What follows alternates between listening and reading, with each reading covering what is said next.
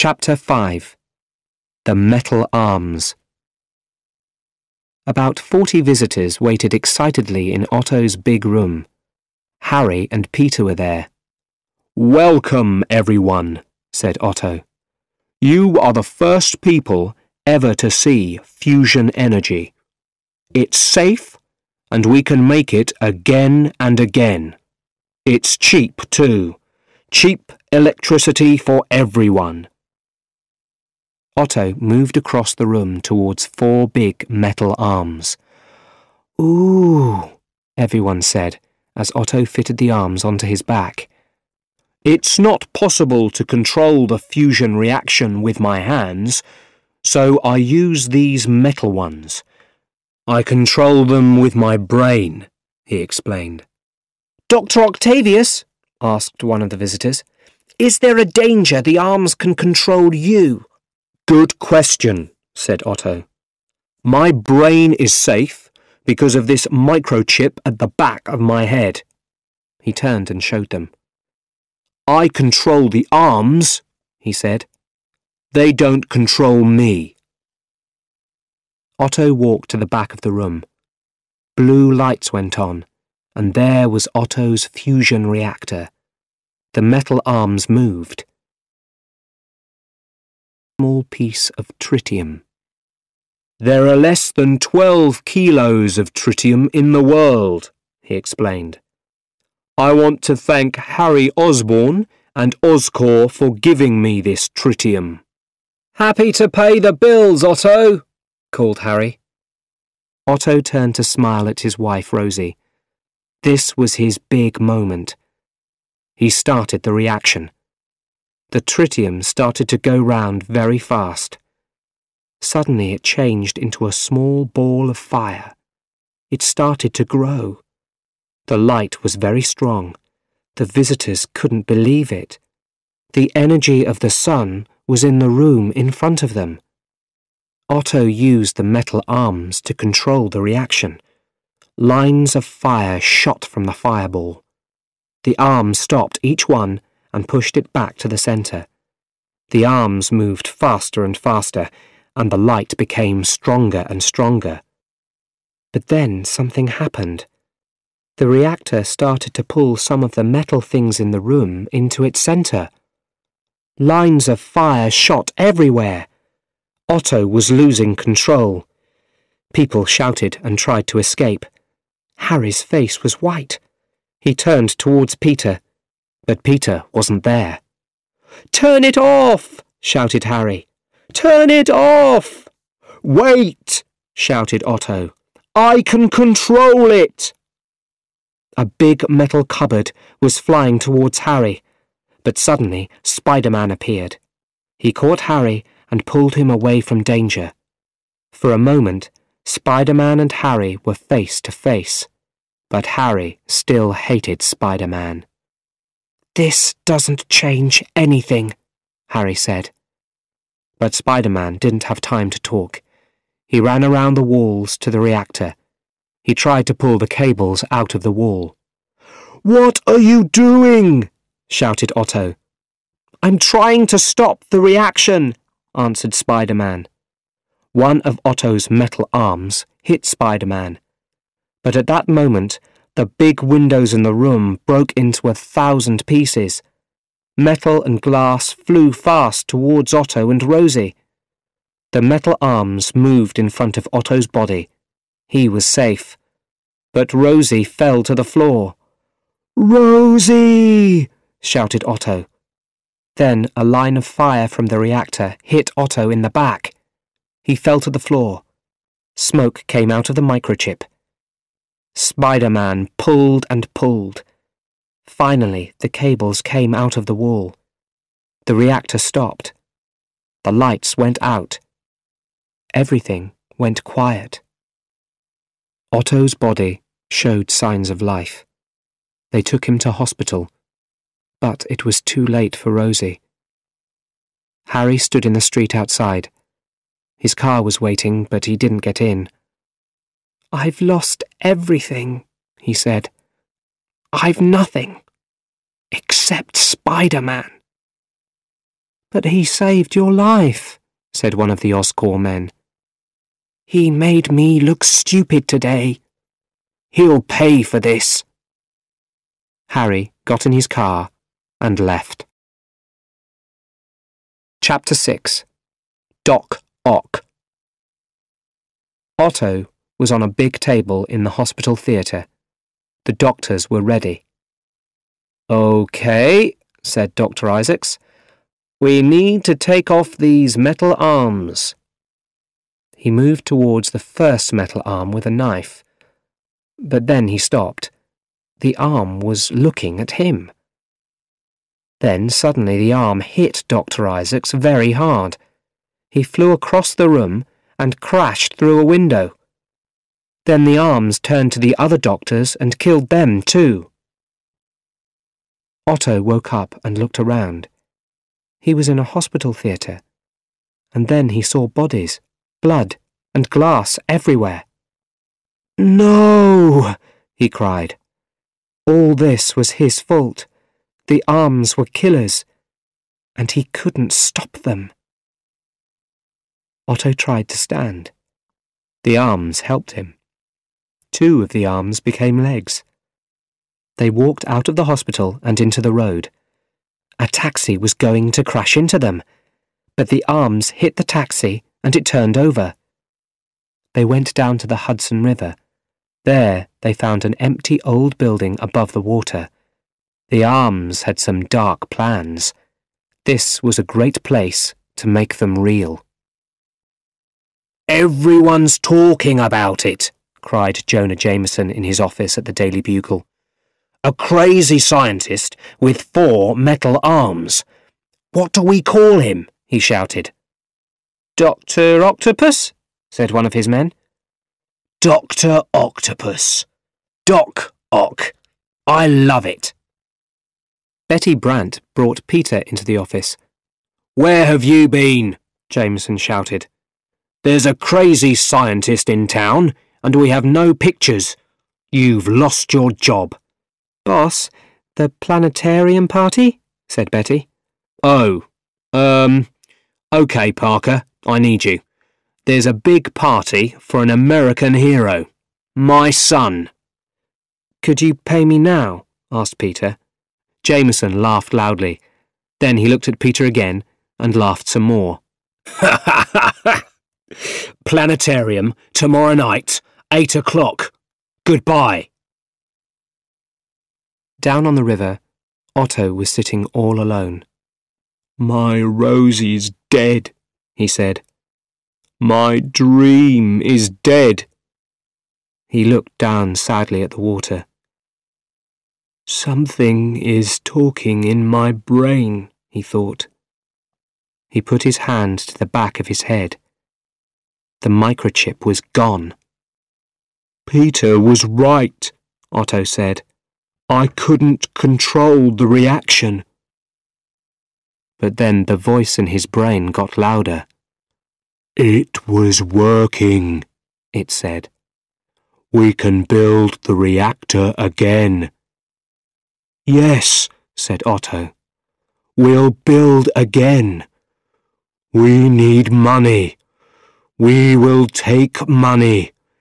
It's a crime not to finish our work." The arms were taking control of his brain now. "The energy of the sun in my hands," cried Otto. "Nothing will stand in our way.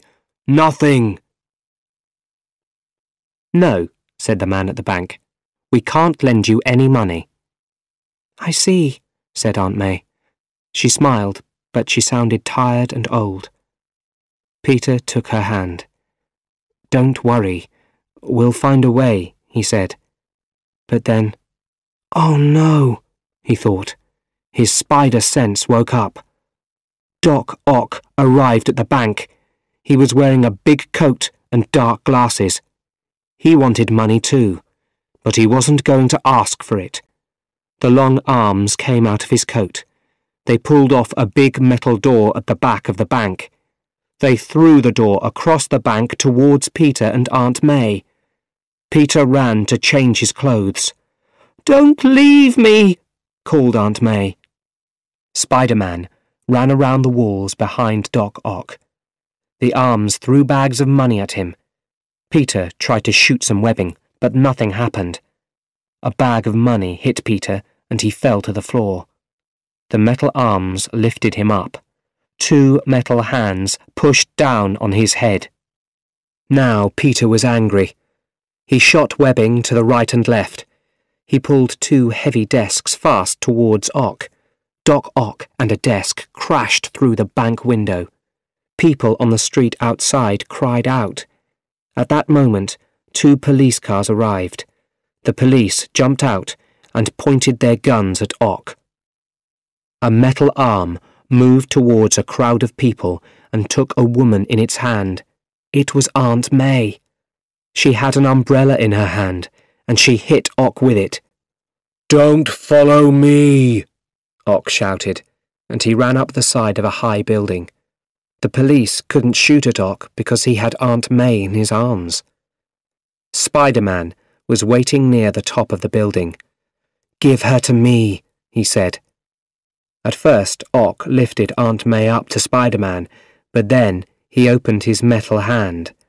Now Aunt May was falling fast. In a moment, Spiderman shot webbing at Aunt May and stopped her fall.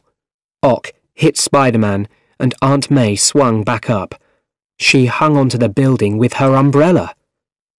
Ock and Spiderman fought up and down the building. Ock threw Spiderman through a window of a building across the street. Peter shot webbing at both sides of the window. He pulled back on the webbing and fired himself across to Ock and Aunt May. Ock held Aunt May behind his back. A long knife came out of one of the arms. Suddenly, Aunt May swung her umbrella into Ock's face. His dark glasses broke, and he cried out.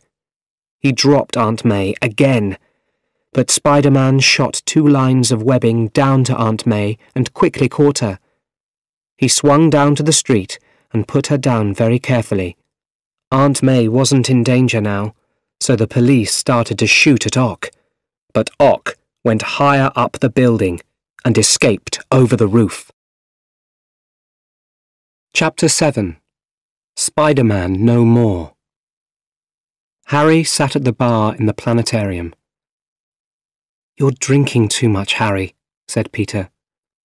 "It's a party," said Harry. "And don't forget, I've just lost all my money on a crazy scientist. And then there's Spiderman." "Let's not talk about him tonight, Harry." "Every night, Peter," said Harry. "Until I find him, I can only think about Spiderman." "Parker!" shouted Jonah Jameson across the room. "Parker, I'm not paying you to sit at the bar all evening. Take photos. Take more photos.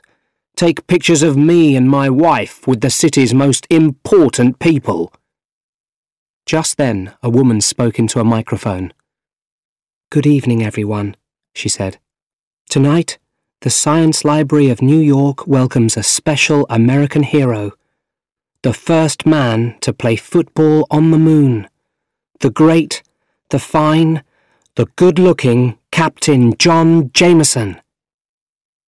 The band played, and John Jameson came down some stairs. Peter was ready with his camera. But he couldn't take the picture. MJ was standing next to John Jameson, with her arm in his.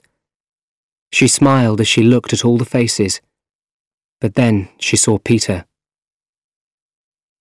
Later, Peter found MJ outside the party.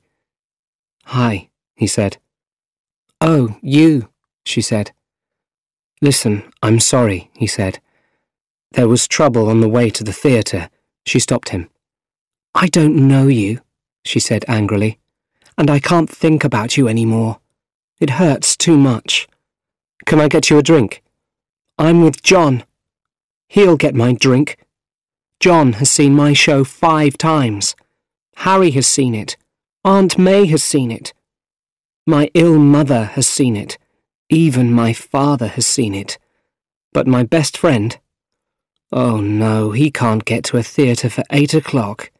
After all these years, he's just an empty seat to me. A little later, John Jameson took the microphone. "I just want you all to know," he said, "the beautiful Miss Mary Jane Watson has just agreed to be my wife." MJ went up to John and kissed him. "Shoot the picture, Parker," said Jonah Jameson. "Shoot the picture!" Peter lifted the camera and took the picture, but he could only think about MJ. Was she lost to him now? He ran outside. He changed into his Spiderman clothes and started to swing through the city. He felt better, but not for long. Suddenly there was no more webbing. He crashed down to the street. He tried again to shoot some webbing, but nothing happened. "Why is this happening to me?" he asked. He tried to go up a wall, but he crashed down again. He sat there for a moment. He saw an old Daily Bugle next to him. His Spiderman photo was on the front page. The story was about Spiderman and Doc Ock at the bank. They were taking the money together. Late that night, there was a storm in the city. Peter couldn't sleep. He was thinking about Uncle Ben. He thought about Uncle Ben's words, the words he said on the day he died. "With great power comes great responsibility." "I can't live your dreams anymore, Uncle Ben," said Peter. "I can't be Spider-Man. I want a life of my own." Peter got dressed. He took his Spider-Man clothes with him and went out. He came to a small street and threw his Spider-Man clothes away. "Spider-Man no more," he thought, and he went home. Chapter 8. An Ordinary Life. Peter sat in the theatre and watched MJ. He was enjoying the play so much. At one moment, MJ saw Peter. They smiled at each other, and for a few seconds she forgot her lines. After the play, they walked through Chinatown together. "You were so wonderful," he said. "You look different," she said. "Well, I cleaned my shoes. I washed my clothes. I did my homework. I do my homework now. Do you want to get some Chinese food?" "Peter, I'm getting married." "You once said to me, 'I love you.' Back then, I couldn't be with you. There were things I had to do, but I don't have to do them now." "You're too late," she said. "Will you think about it?" "Think about what?" "You and me." "There never was a you and me, Peter." "You don't understand. I'm not an empty seat anymore. I'm different." "I have to go." MJ got into a taxi. She looked back at Peter. "You are different," she said, and closed the door. Betty Brandt took the street cleaner into Jonah Jameson's office. He was carrying something in a brown paper bag. He put the bag on Jameson's desk and took out Spider-Man's clothes. "Where did you get those?" shouted Robbie Robertson, Jameson's number 2 at the Daily Bugle. "In the street," the man explained. Jameson couldn't believe his eyes. Spider-Man no more? This was front-page news. "I'll give you $50 for them," he said. "Only $50?" said the street cleaner. "All right, $100. Miss Brandt, take this man away and give him his money." It was 2 years since Uncle Ben died. Peter sat at the table in Aunt May's home, and she gave him a cup of tea. "It was all my fault, Peter," she said. "You wanted to go by train that day. Uncle Ben wanted to drive you, and I didn't stop him." Peter decided to tell her. "Aunt May, it was my fault," said Peter. I didn't go to the library that day. I went somewhere else. To win some money. To buy a car. I wanted to look good for MJ. It happened so fast. I won the money, but the guy didn't pay me. Then another man took all the money. I didn't try to stop him. I let him go. He wanted a car. He tried to take Uncle Ben's. Uncle Ben said no, and the man shot him. I held Uncle Ben's hand when he died. Peter was crying now, and he took Aunt May's hand. "I've tried to tell you so many times," he said. But Aunt May took her hand away. She had no words to speak. She looked sadly at Peter. Then she stood up and went quietly upstairs. Down by the Hudson River, Doc Ock was finishing his new fusion reactor. He stood back and looked at his work. "Just one more little job," he said. "All I need now is the tritium." Harry Osborn was in his father's old room. He was looking at newspaper stories about Spiderman, and he was drinking. Suddenly there was a loud noise outside. Thump! And then another. Thump! Harry went outside. Suddenly a metal arm appeared. It pushed Harry to the ground. "Hello, Harry," said Doc Ock. "Otto, what do you want?" "Tritium. But I need more of it this time." Ock took Harry with one of the arms and held him out over the street. The street was a long way down. "Stop!" cried Harry. "Bring me Spiderman, alive. Then I'll give you the tritium." "How do I find him?" asked Ock. "Peter Parker," said Harry. "He takes pictures of Spiderman for the Bugle. He can tell you." Ock was already on his way. "Don't hurt Peter!" Harry shouted after him. But Doc Ock wasn't listening.